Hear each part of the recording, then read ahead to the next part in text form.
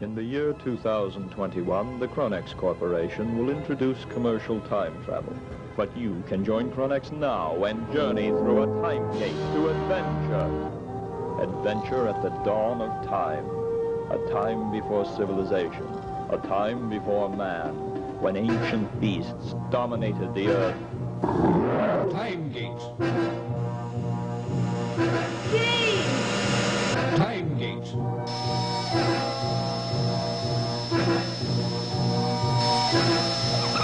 Timegate.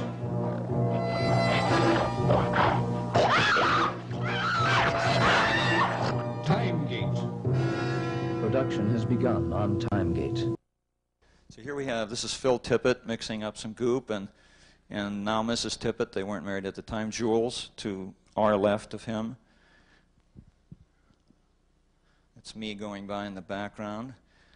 And what we're working on here is a full-size crocodile back. Nick Selden, who went on to be a miniature maker and writer.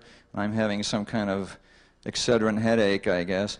This is the this crocodile that we made for less than $200, seriously. And if a studio did this, it would be thousands of dollars. And we just used very lightweight wood, and we used cardboard, and we liberally waterproofed it with polyester resin.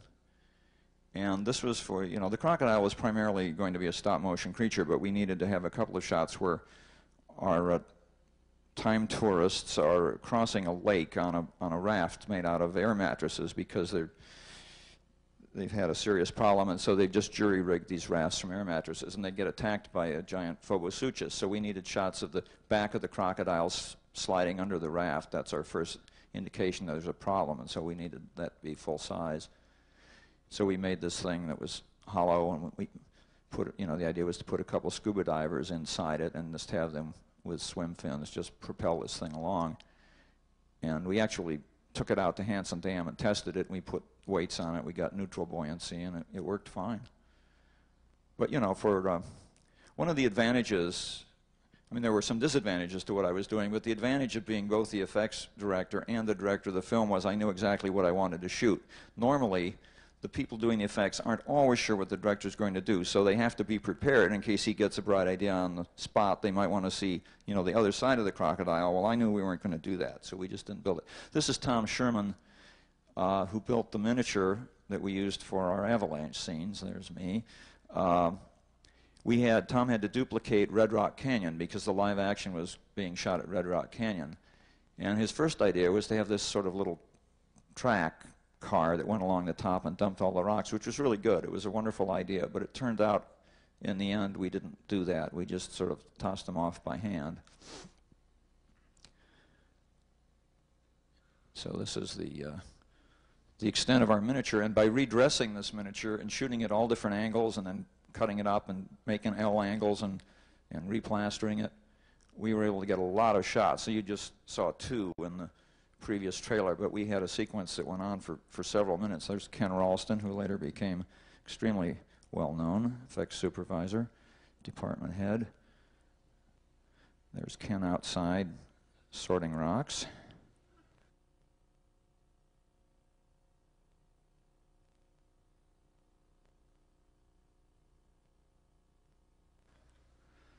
These rocks are all pieces of styrofoam, and Tom is powdering the styrofoam with Fuller's Earth and dry color so that when the rocks fall, they'll give off a little dust, and that just helps. Phil's putting up some kind of protective baffle. Now, you know, probably a lot of you know there's Doug Beswick.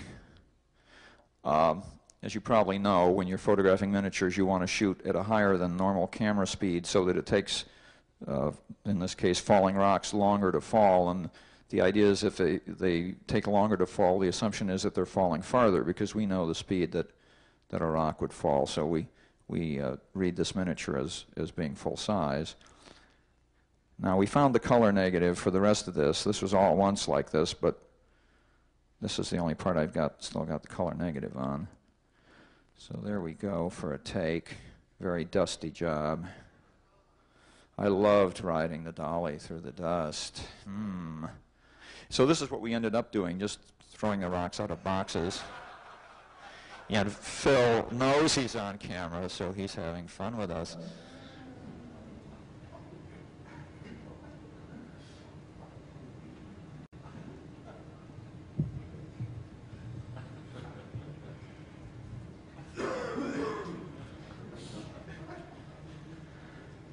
Bill Head shot most of this footage, which is good because it's like the only record we have.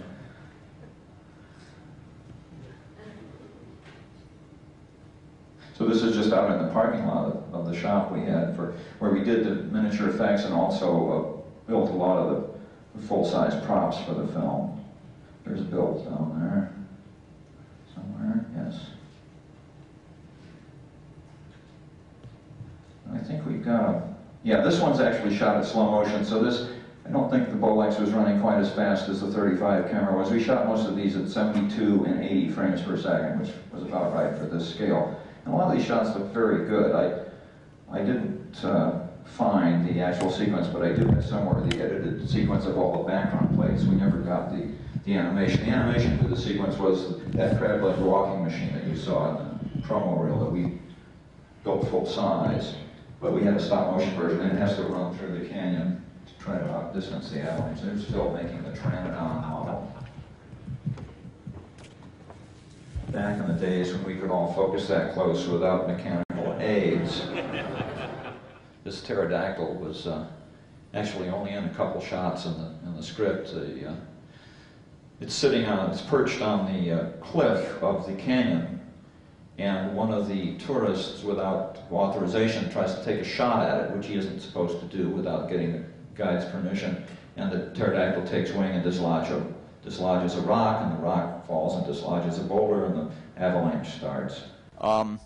Here we are out on location at Red Mountain, shooting some of the background plates. My idea to save money on this film was to shoot all the stuff we could in advance of principal photography, because that way the backer could keep most of his money invested at interest and just pull a little bit out to fund these very small crews. And then once we got it all of that stuff in the camera, they'd hire the big, 50, 60, 70 person crew, and we'd go out and shoot for 6 weeks. And you'll see here in a minute, there's an explosion going off. I don't know if they blew up a rocket or an airplane crashed or what, but I thought this looks so much like a volcano. Let's get this shot. Well, poor Rita Eggleston, who's doubling for our actress, who is as yet uncast, hadn't had any chance to work out with this sort of revised trail bike, and she couldn't make the turn. So I'm getting more and more frazzled because my wonderful accidental smoke is dissipating and we're still not getting the shot. I hope nobody was hurt with whatever caused that smoke, but it sure looked prehistoric to me.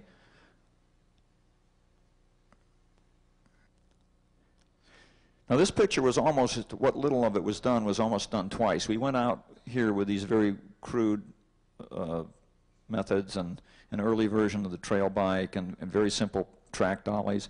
And then when Mel Simon saw what we were doing and thought he'd give us more money, then we sort of started again and we built that better dolly system that you saw in a couple stills in the promo reel.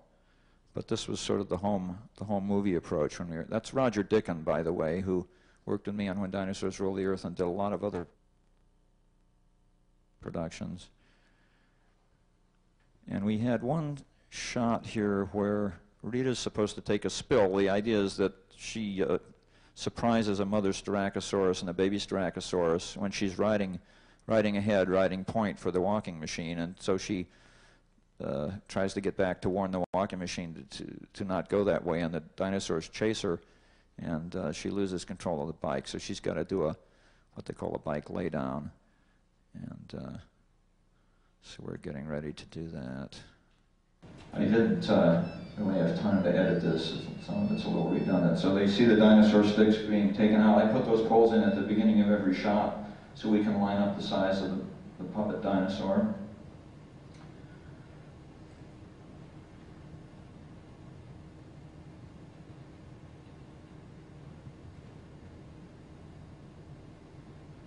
So she's going to go try this lay down, and she doesn't like the feel of it.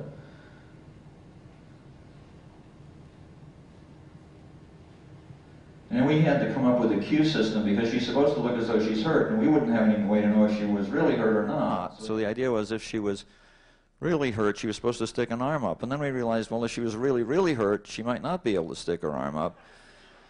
So we're all going over to make sure she's okay. And she was fine. But actually, the lay down wasn't as spectacular as I wanted, but we figured maybe with editing we could fix it. Here we're putting down tracks. And Rita, not only is she a good stunt double, but she's a very good sportster. She helped us carry palm trees. And I get to ride. Everybody else has to push. And these are, again, shots, what would be seen from the walking machine.